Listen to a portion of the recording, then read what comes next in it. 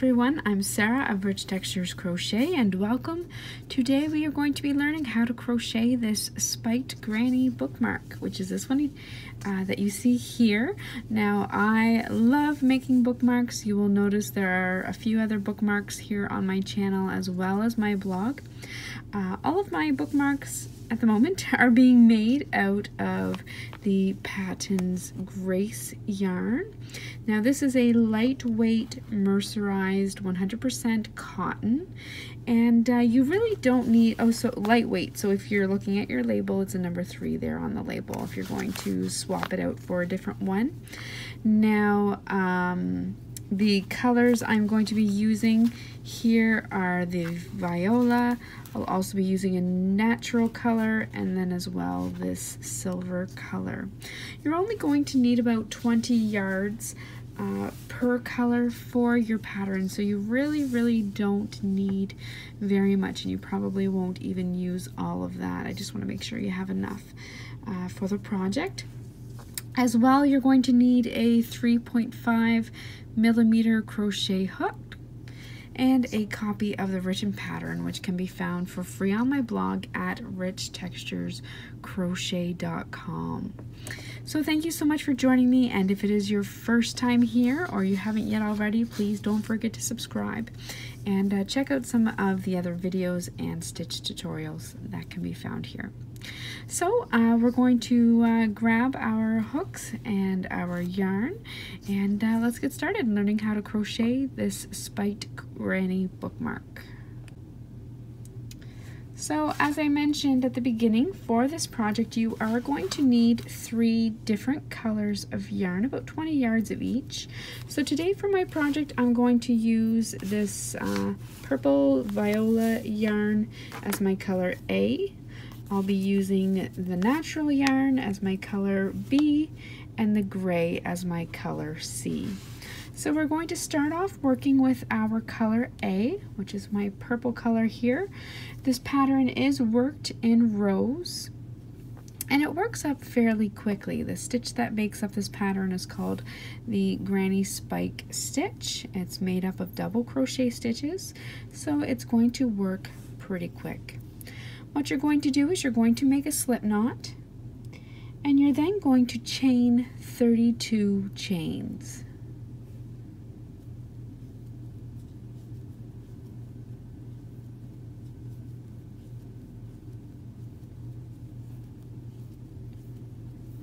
There's 15, 20,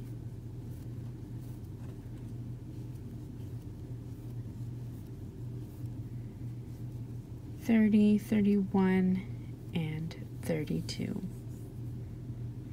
Once you have a total of 32 stitches, you're going to continue working with your color A, and you're going to work 2 double crochet stitches in the 4th chain from your hook. So count in 1, 2, 3, 4. Into that 4th chain, you're going to work 2 double crochet stitches, and your chain 3 at the beginning will count as a stitch. So there's 1 and 2, both into that same 4th chain. You're then going to chain 1.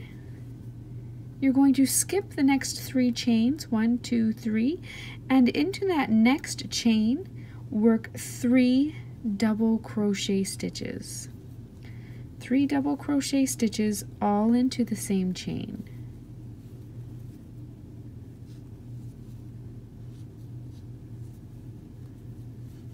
You're now going to repeat. Chain 1, skip 3 stitches, and work 3 double crochet stitches into the next chain.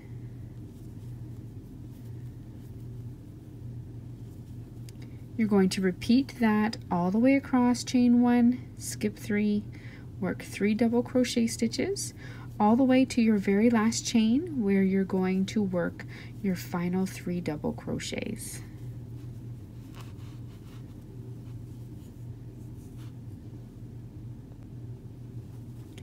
Now I'm just working my final set of 3 double crochet stitches into that final stitch.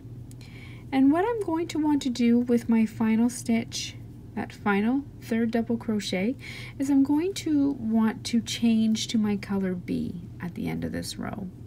So what I'm going to do is I'm going to yarn over and insert my hook into that last chain. This is the third double crochet in that set. I'm going to yarn over and drop a loop. I'm then going to yarn over and pull through 2 loops. And now I want to change my color. So I'm going to drop my color A. I'm going to pick up my color B and place it on my hook. And then I'm going to pull the color B through and complete that stitch. Just like so. I'll show you that one more time. So this is my final stitch in that first row, and it's in color A to start.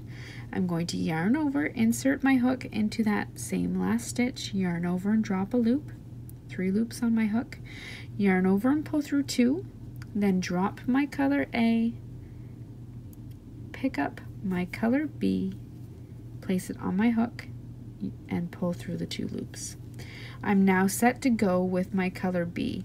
At this point, it is up to you as to whether or not you want to fasten off and weave in your ends, or you can leave that attached because we are going to come back to it.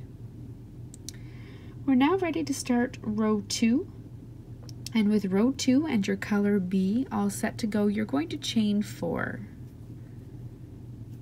and turn your work. Your chain 4 is going to count as a double crochet stitch and a chain 1. You're then going to skip the first 3 double crochet stitches, and you're going to double crochet into that chain 1 space, followed by a spike stitch worked into the middle chain of the 3 chains that you skipped below. So there's my 1, 2, 3. This is my middle chain right here. And I'm going to work a spike stitch. To work my spike stitch, I'm going to work it like a double crochet, yarn over. I'm going to bring my hook down into that stitch, that center stitch of the 3 skipped down below, over top of the last row I just worked. Okay, so this is 2 rows below. I'm inserting my hook. I'm going to yarn over and I'm going to draw up a loop, and I want to draw my loop up a little bit taller so that it's the right height as a double crochet stitch. I'm then going to yarn over and pull through 2 and yarn over and pull through the last 2. And that is your spike stitch. You can see it dips right down in there 2 rows below. That's your spike stitch. You're then going to work 1 more double crochet into that same chain 1 space. Chain 1, skip the next 3 double crochet stitches, and you're going to work similar to what you just worked over there. So double crochet into the next chain 1, spike stitch into the center chain, 2 rows of those 3 that you skipped, 2 rows below. Remember to pull up your loop a little bit taller so you're not going to make the fabric bunch.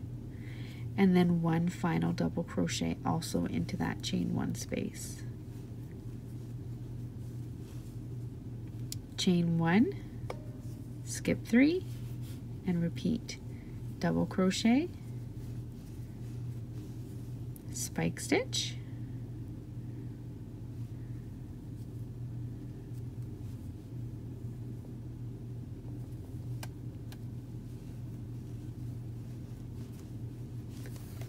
and then double crochet. You're going to repeat that all the way across.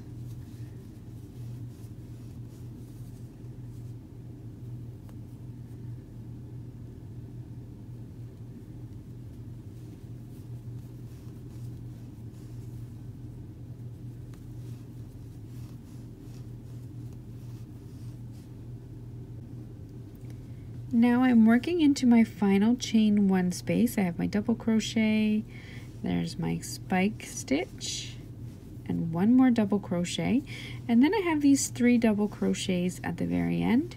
So I'm going to chain 1, I'm going to skip those first 2 double crochets, and then I'm going to simply double crochet into the top of that chain 3.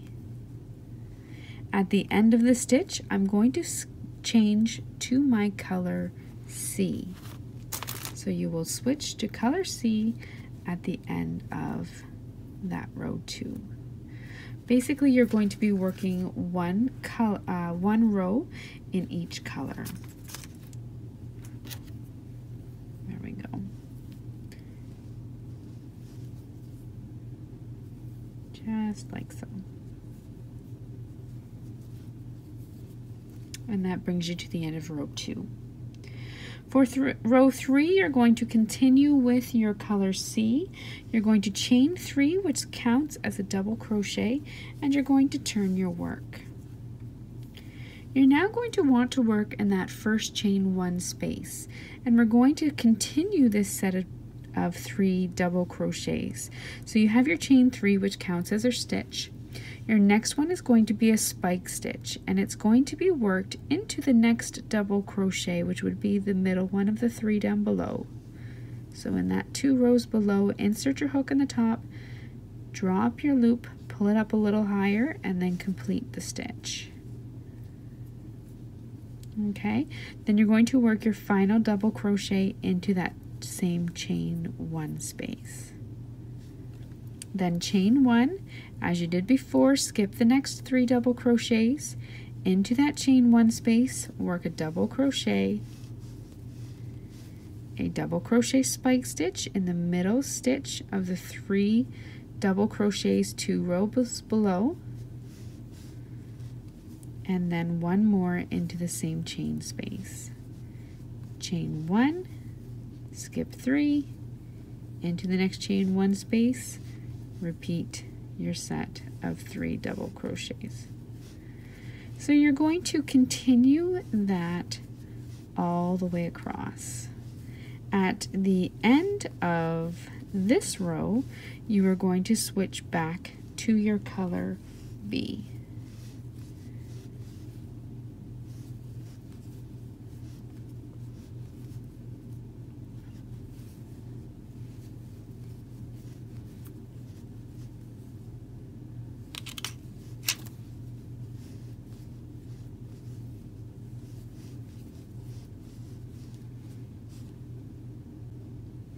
Now when you come to the end of your row 3, you've chained 1 and you have this chain 1 and double crochet, which was your starting chain 4. So you're going to work into that chain space. Work your double crochet into that chain 4 space, your spike stitch, and then your final double crochet just into the top of that chain, actually into the 3rd chain from your hook, or from the bottom of the chain 4. Just like so.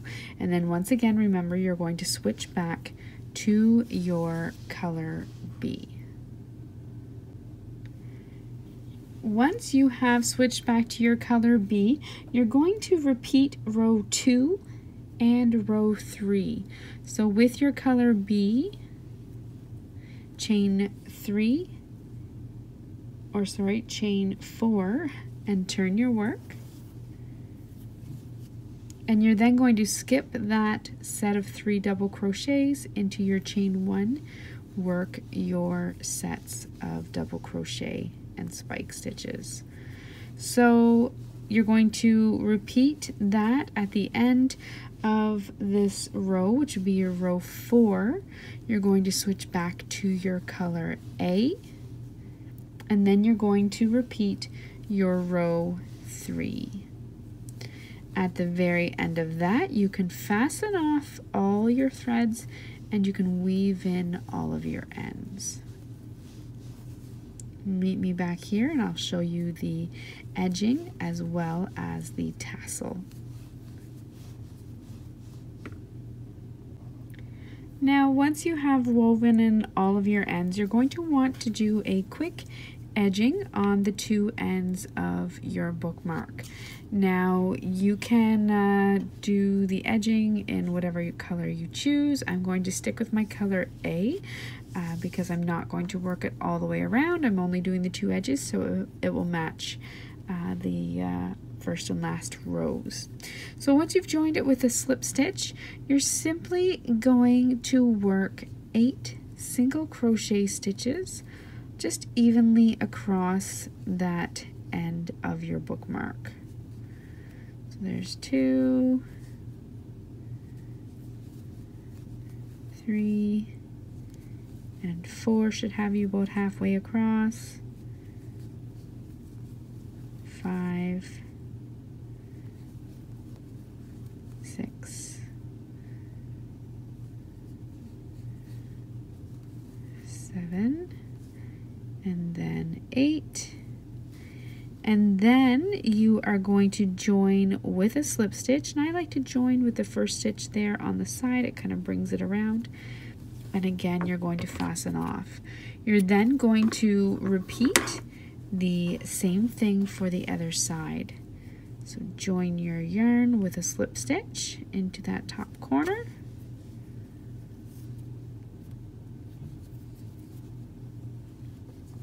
and work 8 single crochet stitches all the way across.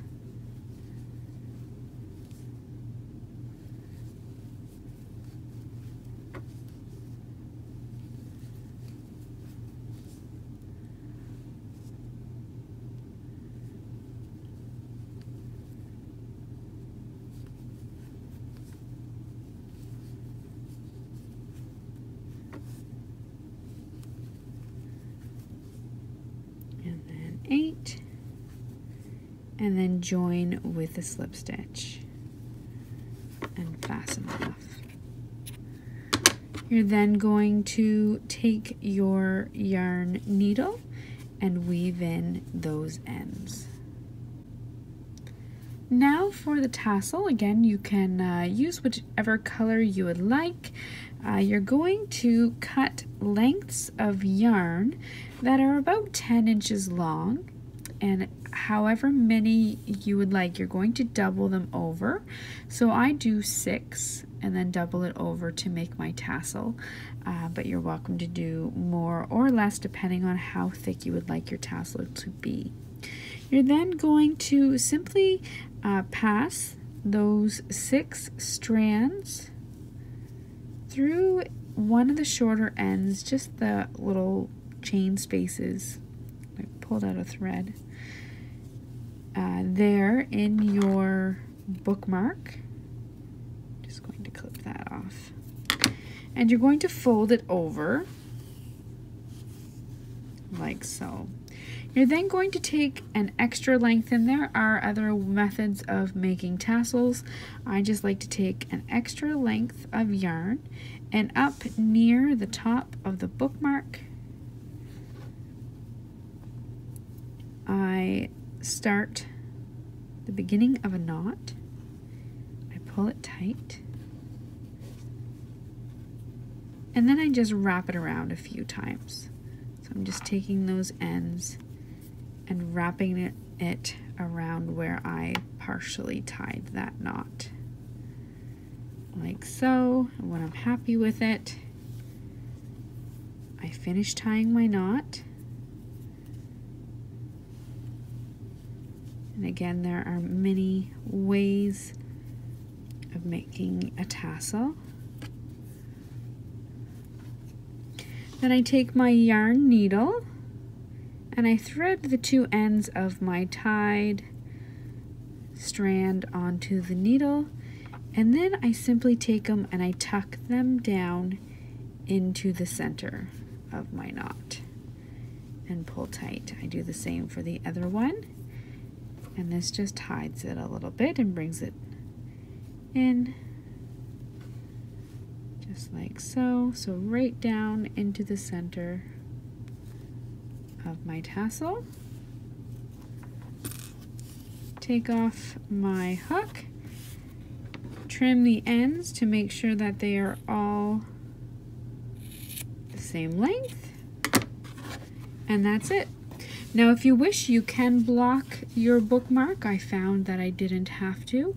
And of course, once it's pressed into the center of your book a little bit, it does straighten it out, or you're welcome to iron it as well. But that's all there is to making your Spiked Granny stitch bookmark. So thank you so much for joining me.